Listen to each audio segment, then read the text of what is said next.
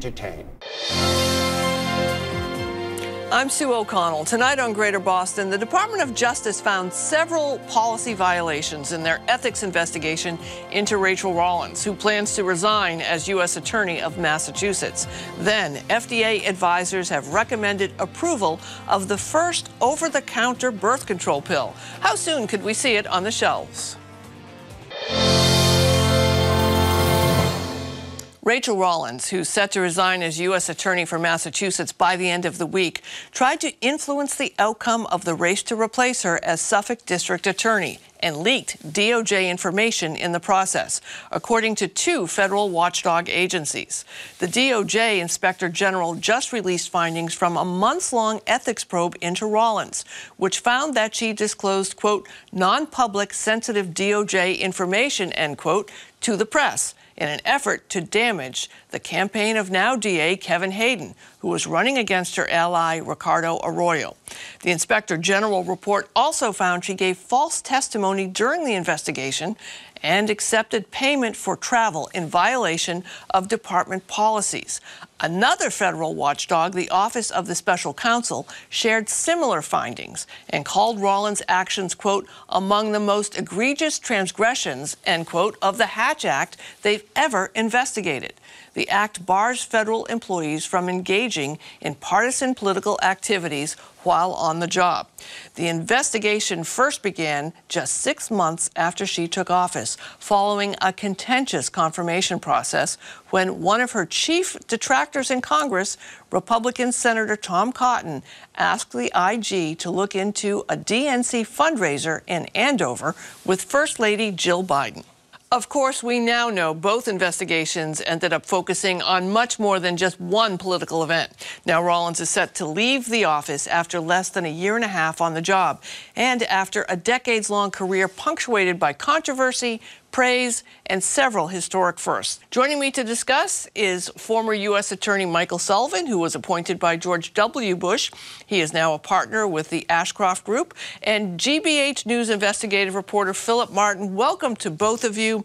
Michael Sullivan, I just want to start with you. If you can give us a sense, I feel so overwhelmed with investigations right now, both on the national level, through the Trump families, the accusations of the Biden family. How serious is this, from a layman's perspective? How serious is this? Well, Sue, thank you very much for having me on this afternoon. I have not read the IG report. You know, I think nobody welcomes being the target of an IG report. The Office of Inspector General, tries to do, I think, a very thorough job, tries to do a very complete job, typically outlines the various steps the Inspector General's office has taken, but may not fully capture all the defenses and or explanations by the target. In this particular case, I don't think we've heard much from U.S. Attorney Rachael Rollins up to this point in time. But what I understand is in the IG report is pretty scathing because of the breadth of it. You might look at some of the individual accusations that have been reported thus far, and in and of itself would probably not lead to a resignation or request by the president for the person to leave office. But it might be the accumulation of all these various events that led Rachael to decide it's best for her to resign at this point in time as opposed to being a further distraction. At the end of the day, the only person that can remove Rachael Rollins from office is the President of the United States. He's the one who put her there. It would be up to him to ask for her resignation if it got to that point. And certainly long before that happened, it looks like Rachael has decided on her own it's best for the work of the Department of Justice and the U.S. Attorney's Office to resign. I want to get into that in just a second, Michael, but I want to stay with you for one more second here. Can you explain to us, this is something that I think folks have a hard time understanding. When you're an elected official or an appointed official, And you're in politics. I mean, sometimes you're elected. Sometimes you're an elected judge, or you're elected attorney general, or you're appointed as an attorney. Why can't you participate in the politics that put you where you got to be? I mean, she was an appointed person by the president, as you noted. What's wrong with going to a fundraiser? What's wrong with participating in who you would like to take over the job that you just left? Well, I mean, those are terrific questions, and I've not looked at the Hatch Act recently since I've not been in public office for a number of years. I think there's a fair amount of gray area in the Hatch Act. There's some pretty hard, bright lines. Obviously, as a appointed political and non-political person in government, you can't solicit funds for political purposes. I mean, that's a pretty obvious one. But the idea of not being able to attend a political event, unless that is a new interpretation of the Hatch Act, I never understood that to be an absolute bar for people in politically appointed positions from attending. I do recall when I was U.S. Attorney, then President George W. Bush instructed the U.S. Attorney's Office, U.S. attorneys not to participate in political events. I thought that went beyond what the Hatch Act required, and we didn't. And we didn't because we didn't want to have any appearance of a potential conflict. The job itself should be nonpartisan, non-political, not influenced by either political party, and people should have confidence that you're doing the work of the office without any leanings either way. I want to turn to the allegations regarding Arroyo and Hayden. This is from the D.O.J. report. When asked if she had any concerns at the time that her communications with Arroyo might violate her legal and ethical obligations under the Hatch Act and D.O.J. policy, Rollins stated, "I didn't, because I believed I was having them in my individual capacity. These are not secrets that I'm telling. I didn't give any confidential, private, top secret, privileged information. I was talking with a friend after hours about questions he had regarding the office that I used to lead and policies that I had implemented." Philip, the reaction in the community of folks that I've been talking to is both shock and concern because they've been hearing some of these rumors, especially around the Hayden situation, since it happened. Can you refresh our memory why it was so newsworthy when it happened? Well, it's newsworthy because it was a clear violation of not just the Hatch Act, but it was seen as problematic in the context of Rachael Rollins' duties as a U.S. attorney. Once you become a U.S. attorney, whatever jurisprudence philosophy you may have had as district attorney, that she may have had as district attorney in terms of progressive politics and so on and so forth, well, that became irrelevant because now everything she did was under the dictate of the U.S. Department of Justice. And this was seen as flagrantly political, assisting Arroyo in this capacity. And so I think what's happening right now, I think what we're seeing now is shock, because no one would have been surprised had the violation of the Hatch Act been confined to attending the fundraiser for Joe Biden in Andover. That was expected. The Inspector General was looking at that. The Office of Special Counsel was looking at that. Well, that was expected to be, if you will, sort of a slap on the wrist. I think the additional revelation about Arroyo, I think it's overwhelming for a number of people because it seems, for many people, flagrantly political. And let me also mention as an aside, there have been numerous violations of the Hatch Act under the years, most notably under the Trump administration, at least 13 violations, some of them absolutely flagrant, such as that associated with Kellyanne Conway. But what the Biden administration has attempted to do, of course, is to create and establish a drama-free Justice Department. And heretofore, we have not seen any scandals. And I think to your question about her, about Biden, I think she resigned or is resigning on Friday so that as not to create a crisis within the Biden administration that so far has been crisis-free, not counting the faux crisis over Hunter Biden, which is not, which so far there's not been a shred of evidence to implicate whatever Hunter Biden was up to with the Biden administration. There was a response from Rachael Rollins last Friday, May 12th, in response to the draft special counsel report, where she said, to both your points, I think, we feel compelled to note that the irony that the investigation into the potential violation of the Hatch Act by Ms. Rollins was publicly demanded by Senator Tom Cotton, Republican, a strong supporter of former President Donald J. Trump. The Trump administration was populated by several high-ranking officials who openly, routinely, and defiantly violated the Hatch Act with no consequences. But, Philip, at the same time, I've heard a number of people say when this investigation was announced that they knew, and she knew, Rachael Rollins knew, that she had a target on her back because of her progressive politics, because of her progressive ideas regarding the office, whether you agree with them or not, and not adhering to the highest ethical standards in her behavior is basically self-sabotage. What's your reaction to that?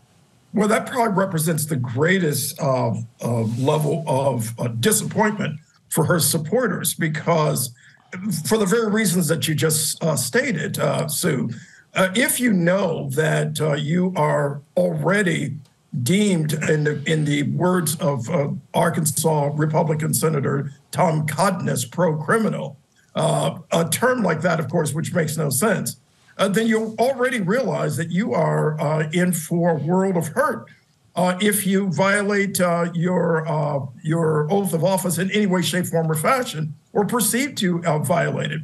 And so for those who believe, who embrace a progressive philosophy as far as criminal justice reform, so on and so forth, and if Rachael Rollins is seen as a standard bearer of that jurisprudence philosophy, to have committed any type of error, of course, just feeds into the narrative promulgated by Senator Cotton and others. Whether it is true or not, it is seen as problematic and a contradiction of that oath of office, and thus giving ammunition to your detractors. So, Michael Sullivan, what does Joe Biden do? Does Joe Biden try to replace? I mean, we've got the Dianne Feinstein issue, whether or not on the Judicial Committee, whether she's going to be there or not, and how she's feeling. Does he just appoint the second in command as an acting? What happens, or does this just halt everything that's happening in that office? Well, certainly not everything in the office will not halt. We have transitions from U.S. Attorney after every presidential election. The office continues to do the important work of the office. The federal and state and local law enforcement offices that work with will continue to work with the assistants throughout the office. Many of them are career, many spend a number of years there. That work will continue. There's a terrific first assistant, and Josh Levy, who's there right now. I suspect he'll become the acting U.S. attorney. That's the standard practice when the U.S. attorney vacates the office. And I would imagine there'll be at least some effort to put in a presidentially nominated, Senate-confirmed U.S. attorney as soon as practical from the two Democratic senators' perspective. They'll weigh in, I'm sure, as quickly as they can and try to get a permanent replacement as U.S. attorney. Philip, Rachael Rollins had a lot of Democratic supporters here in the state, the Democratic senators, a number of other people, Joe Biden, obviously. Does this impact them in any kind of negative way?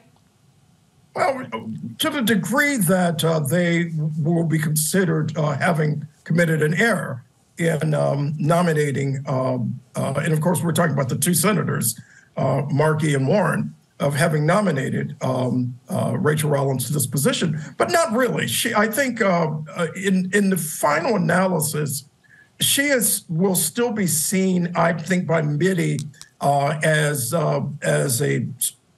someone who stood by their convictions, so on and so forth, who made a grievous error. But I don't think I haven't heard anything close to an apology from our two senators. And I also believe that she will maintain support among, if you will, the Democratic Party operatives. And so I think that this will have repercussions, yes, and it will feed into a narrative advanced again by her detractors, notably Tom Cotton of Arkansas and other staunch right-wing Republicans. But I don't think it will, in the long run, I think, eviscerate her standing within the Democratic Party. As far as advancing politically, that it will have an impact, without question, in terms of her running for another office, so on and so forth. Michael Sullivan, do you have any advice for her replacement? The work of the office is important. I think Rachael Rollins understood and appreciated that. I think the person that gets hurt the most in this is Rachael herself. I think deep down she's a good, decent, caring person, and she's had several, according to the IG, she's had several serious lapses in judgment. All right. I thank you both for your perspective and joining us. Michael and Philip, appreciate you both. Thank you. Thank you. Next up, as more and more states move to ban abortion and a federal case before the Supreme Court seeks to take the abortion pill off the market for the entire country, the FDA is taking steps to increase access to another drug central to reproductive health care, the birth control pill. Earlier this month, advisors for the agency voted unanimously in support of making the birth control pill drug known as Opill available over the counter, saying the benefits of greater access outweigh any risks. The advisors' vote isn't binding, but the FDA often follows their advice and is expected to make the final call in the coming months. So, what kind of impact would this decision have? And are there legal challenges ahead? I'm joined by Dr. Elizabeth Janiak, a public health researcher and assistant professor of OBGYN and reproductive biology at Brigham and Women's Hospital, and Renée Landers, a professor of law at Suffolk University and vice chair of the board of directors for Planned Parenthood League of Massachusetts. Welcome to you both. Thanks for coming in. Thank you for having us. So before we get into this pill, just for history's sake, how revolutionary was the original birth control pill, and are we still seeing the benefits of that being introduced into our lives? Well, I mean, the original pill, I think, was certainly revolutionary, and we can see its influence throughout pop culture and songs like I've Got the Pill, which I encourage everyone to look up if you've never heard it, really as being uniquely liberating for people to have sex without doing so for the purposes of procreation. So absolutely had a wide impact, and the pill has become more refined over the years, safer, now exists in many different formulations, as well as having led to the development of subsequent shorter acting reversible methods like the patch, the ring, and the contraceptive shot. And when we look at the health impact, besides preventing pregnancy, the pill also, various pills also treat other things that women suffer through or symptoms that they have and help control it. What would this new pill do?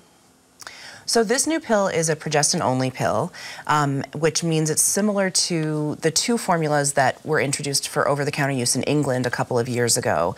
And one of the things about progestin-only pills to keep in mind is that they have very few contraindications. So the vast majority of people can use them safely. There's only one medical condition that the Centers for Disease Control says is absolutely contraindicates the use of this pill, which is currently having breast cancer. So they're very low risk, useful to a wide range of people, and helpful, of course, for preventing pregnancy as well as for regulating any symptoms related to menstruation or other non-contraceptive uses, that people use the pill for. You know, Renee, I think probably 10 years ago we would have thought that the introduction of a new birth control pill would just be celebrated and, you know, barring any challenges with how it was going to be released or any of the technical stuff, we'd just be throwing a parade and saying yay. But there are a number of legal challenges that have been swirling around both access to abortion care, the abortion pill, and birth control in general. What's your take on what's going to happen with this? Well, right now, I would say that the anti-abortion activists have, sort of held their fire about the, potential authorization or approval of over-the-counter use of Opill. But I think that, that this is just the quiet before the storm, because if there's anything that we can learn from the litigation challenging the F.D.A.'s approval of mifepristone, which, we don't have to go down that rabbit hole to discuss all of those issues today, but is that if the courts uphold that challenge, then all bets are off about whether the courts will uphold any future drug or any approval that the F.D.A. makes of any future drug or any kind of, medical device or anything like that. So I think that that's really what the risk is here. In addition, just to get one other set of legal challenges out on the table, right now, prescription contraception is something that has to be available under the provisions of the Affordable Care Act without copay. Mm-hmm. And so one of the challenges coming up for Opill, if it's over the counter, people will have to pay for it unless there's a modification in the regulations about coverage for the non-prescription version. And then second, there's another challenge going on in Texas to the requirements under the Affordable Care Act that certain preventive health services be made available on people's insurance policies, and people are challenging those provisions on a whole variety of technical legal grounds, but including religious objections to some of the coverages. So I think, contraception has already been litigated. Now, they're going after medications to treat and prevent HIV infections. So I think it's a very fraught area, and you cannot be confident that once, the F.D.A. approves it, that all will be well and it will be available. And I don't want to go down that rabbit hole, but I always feel compelled to point out that and you'll correct me and add to this, the idea that lawmakers with no medical training would be saying what the F.D.A. should and shouldn't approve regarding medical devices, not just for birth control. We're talking about everything the F.D.A. is involved with, is what people are very concerned about, right? They definitely are. And, the pharmaceutical industry and, a lot of people who work in regulatory law would be the last people to say that everything that the F.D.A. does is perfect, and that there should be an available means to challenge some of the decisions they make. But the basis on which the decisions about mifepristone were made are, totally not reliant on the facts that exist in the world, and are really quite concerning for the future of drug approvals. Doctor, I often have conversations with people when they're talking about the abortion issue, mm-hmm. and I'm always shocked at how they don't really get how the unplanned pregnancy number has dropped so dramatically almost every decade since the introduction of the original birth control pill, and the number of abortions has dropped. It seems to me that if you want to have fewer abortions, you would want to have more access to birth control. And this would seem to be something folks could get behind. I think that makes sense from a public health perspective. So I absolutely agree that it is logical to me. I think politically, one of the challenges is that many people who oppose abortion also oppose the use of contraception for related reasons. They may have a worldview often grounded in theology that prompts them to oppose any sexual activity that's not for procreative purposes. And of course, along with that, opposing any sexual activity outside of a heterosexual marriage. So they are really related conceptually for a lot of folks, I think, who are opposed to abortion, also oppose contraception, because it's less about preventing abortion through a kind of logical or public health informed lens for many folks, and more about a vision of our society in which everyone should be in a married, monogamous relationship, and a certain vision for the kind of society that they would like to see. I think that just the way that the pill revolutionized sexual politics and women's participation in the workforce and civic life and the family in the United States, you know, that's exactly the same dynamic that people who oppose these methods are responding to. They don't want to see that change. And so I think that that does, you know, actually make sense to oppose both. I will say that where I see a real difference in terms of some of the misinformation campaigns and the potential use of tactics like similar to what we've seen against Mifeprex is that one of the tactics folks who oppose abortion use is to undermine the scientific consensus about the safety of abortion. And they can sometimes get away with that because abortion's highly stigmatized in our society. We don't have personal experience with it, or if we do, we don't talk about it with our friends and family. And contraception's not as stigmatized, right? So I think it would be much harder to sell the public the lie that contraception is not safe and shouldn't have been approved by the FDA, in part because so many people have used the pill, right? 1 in 5 people who are using contraception right now in this country are using the pill. Everyone has used it themselves or has a friend or a partner who has done so, or at least they've heard about it. Some people use it not for birth control, they use it for controlling other symptoms. And so I think we, you know, with 63 years post-approval use in the United States, it would be really hard to sell the lie to the public that birth control is not safe, where it's a little easier to sell that lie about abortion, even though both are completely false. Are you up? Go ahead. No, but I would say that in addition to that, though, is the problem that the opponents of abortion and the use of contraception also discount the risk of pregnancy. When I teach these cases in constitutional law, I always start with the statistics about pregnancy and pregnancy outcomes and the risks of pregnancy, because that's really the comparator here. It's not any of necessarily these risks because these drugs are very safe, but it's because if people might be wanting to avoid the risks of pregnancy. And the United States has some of the worst pregnancy outcomes in the developed world, which is, really quite shocking because of the amount of money that we invest in healthcare generally. As we wrap, are you optimistic that this will move forward? And I will say I'm not a professional FDA prognosticator, so I do think it's extraordinarily rare for the FDA not to follow the recommendation. And as I alluded to earlier, the oral contraceptives are over-the-counter in 100 countries worldwide, including in places like England, which just approved a few years ago a similar pill. So the evidence is incredibly strong that it's appropriate to approve this for over-the-counter use, so I'm hopeful that the FDA will follow the evidence base. Quickly, yes? Yes, I completely agree. Okay, great. Thank you both for joining us. It was great to meet you, Dr. Elizabeth Janiak and Renée Landers. Thanks for coming in. Thank you. That's it for tonight. We'll be back tomorrow. Thanks for watching. I'm Sue O'Connell. Good night.